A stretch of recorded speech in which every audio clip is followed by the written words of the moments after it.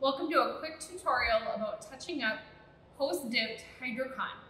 The couple things that you'll need for supplies are some fine-tipped paintbrushes, you'll need some activator, and you'll need another sheet of printed out hydrographics on your Hydrokon that match your design that you dipped on your substrate. So I'm going to show you how to do this. It's very simple. Okay, so first we're going to start with the Crocs to touch these up. We always suggest using some kind of primer before your dip to help reduce on that extra color that was showing through, because we had a bold red color underneath. So we did use a base coat on it. One Hit Wonder is a great product to use. Shout out to them. So the next thing that we're going to do is we're going to get our sheet of Hydrokon set out here. I'm going to pick out a really fine-tipped brush to start with. You can use anything from that size. You can even go smaller. So I've got a couple different varieties ready just in case. And I've got my activator ready.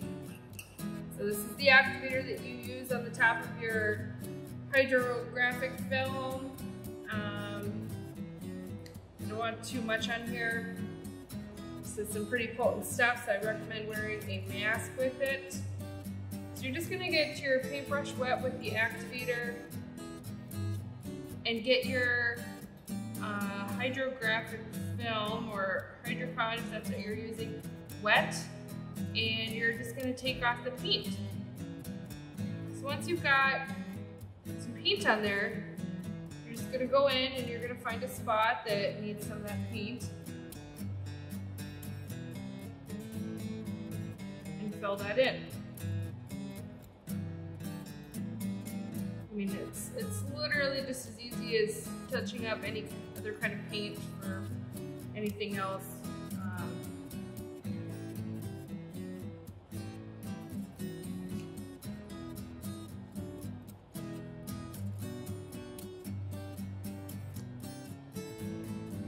I recommend that when you're printing on Hydrokon, you try to get very dense artwork.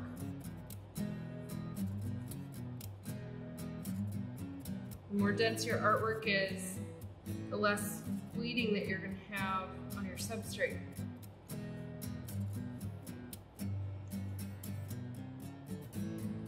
I'm going to pull some of the black out of here so we can touch up some of these black areas.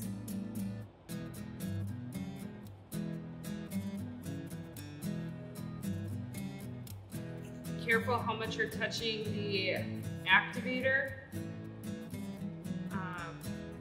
Or be careful how much you're holding your paintbrush or how long you're holding your paintbrush on your substrate. You could get down to the base coat that's white.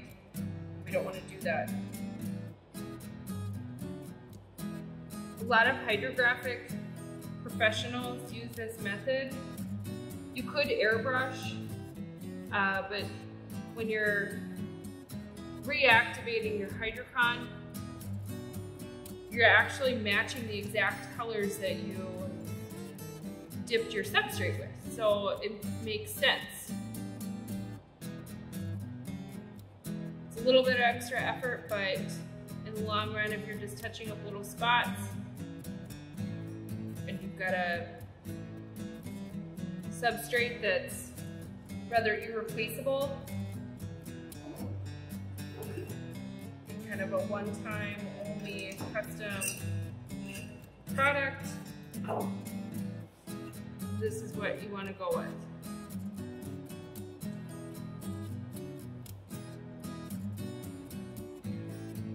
If you're worried that you didn't touch up a spot very well, or you need to go back over it, let the first layer dry.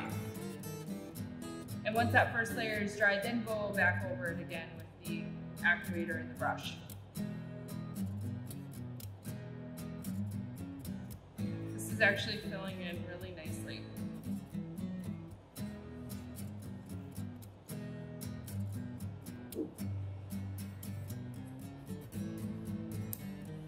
Okay, so the next piece that we're going to work on here is this outlet cover. As you can see, there are some little pinholes down here where you can see the white shining through. There's only a couple, so this should be pretty easy to touch up. Again, we're using a very fine tip brush. We use some activator here. The key thing about this is it's a pretty high detailed design. So we want to find where the design started. So it looks like right about there. So I know that I'm going to be pulling colors to fill in these dark purple spots from this area. Okay, so I'm just going to get that wet with the activator.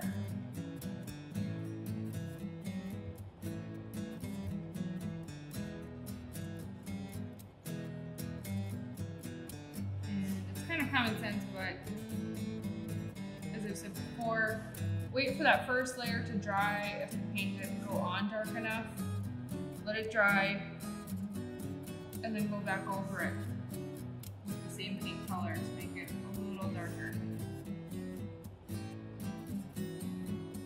So for any of you that aren't familiar with Hydrokon, Hydrokon is made here right in the USA in Duluth, Minnesota. The coldest of the cold.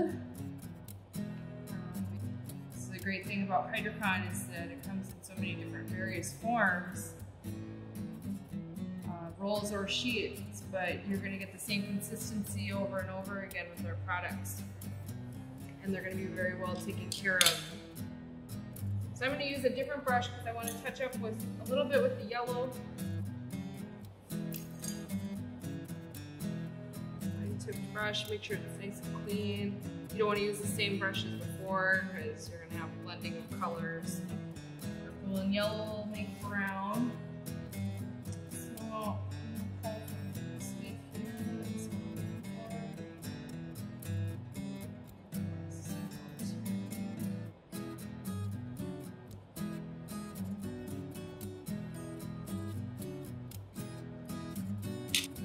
Okay, so now we're done with the cracks. We're done with the outlet cover. Touch those up. Just using activator and a fine tip brush.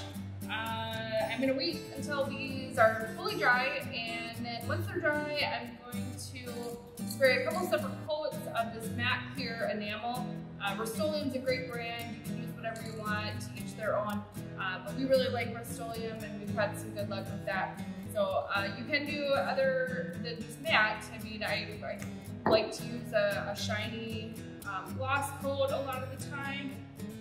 But this kind of material, especially crack material, can be kind of,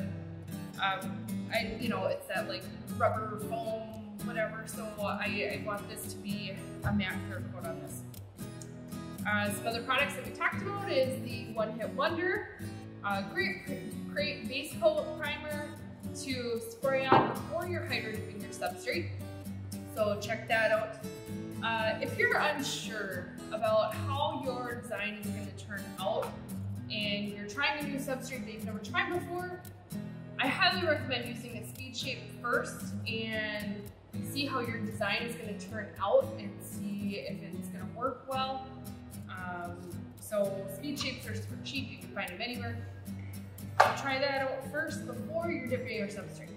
So, thanks for watching. If you have any other questions about touch-ups, feel free to reach out to us.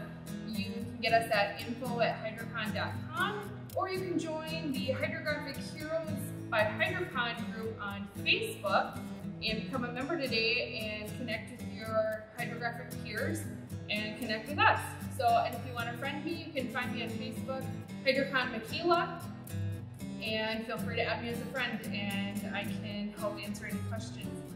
So we also have a Pinterest page. If you haven't checked that out, look out for some new projects that we are working on, and we will see you next time.